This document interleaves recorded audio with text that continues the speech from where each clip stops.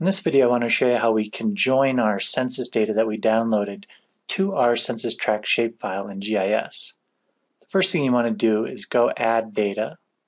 Simply click on the Add button, navigate to your folder, and find your Excel file. Now we can't actually add the Excel file. What we want to do is add the sheet inside of it. To do that, simply double-click on that Excel file, highlight that sheet, and hit Add. I'm going to go ahead and right-click and open that so we can see it.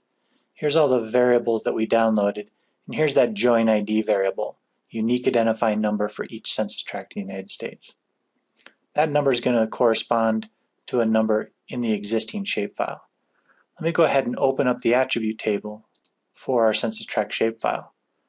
You can see that we've got a GeoID variable that looks exactly like our join ID values. And what that is it's based on the state FIPS for that tract. In this case, Colorado is 08, the county that that tract is in, and then a tract number. And then based on all of those values combined, you get a unique identifying number. Here it's labeled GeoID. In other boundary files, it might appear as FIPS.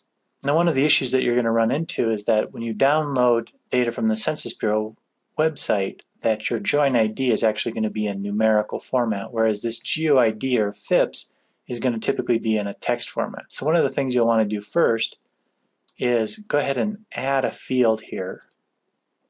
We're going to call this, let's just call it FIPS. And if you already had a FIPS variable, you might call it FIPS2. And I'm going to select double and hit OK. Now again, it really doesn't matter what you call this. You're really just giving it a name that you know what it refers to. And now I'm going to click on that column to highlight it, right click and select Field Calculator.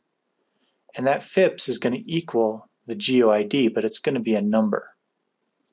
So let's hit OK. So you can see that it simply replicated GeoID, but this is a numerical format. So now I can close my attribute table for my Denver tracts, and I'm ready to join the data together. Now what you always want to do is you want to join your census data to your shapefile. So to do that, you want to right-click on your shapefile. It's a common mistake for people to right-click on their census data sheet and try to join the shapefile to it. That's the wrong way.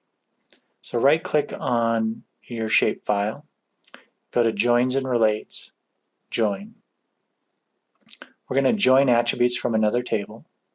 It's already reading my census sheet. If you had multiple sheets in there, you might have to select the right one.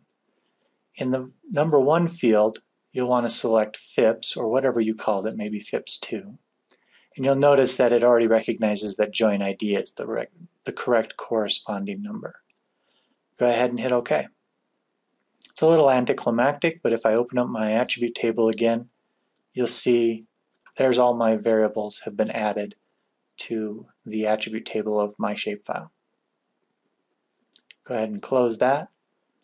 Now one of the things I always recommend people doing, it's not always necessary, but it's always a safe thing to do, is simply right-click on your shapefile at this point, Data, and Export Data. And what this does is it exports the shapefile on itself, but in the process it hardens that census join. So I'm just going to call mine Dentracts 2 in this case. The reason you do that is if you were to spatially join data later on based on a spatial location, which you'll see in another video, that process can remove all of your census data that was joined here, or turn it all to null. And you don't want that to happen. So simply replicating it on itself or exporting it on itself, you're able to sort of harden that, that join of census data. So that's how you join census data. I hope you find that useful.